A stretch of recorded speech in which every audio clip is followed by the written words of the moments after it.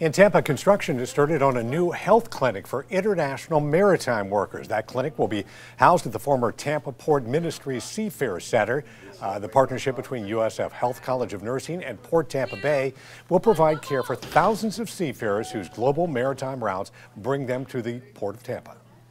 Allows our students, both undergraduate and graduate, to come out here and really understand what it means to be a seafarer, what it means to experience health disparities, what it means not to have access to care when you've been on, out at sea for 9 months.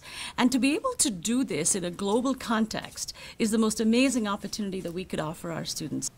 The college also plans to develop a global telehealth component that patients will be able to use once they're back out at sea.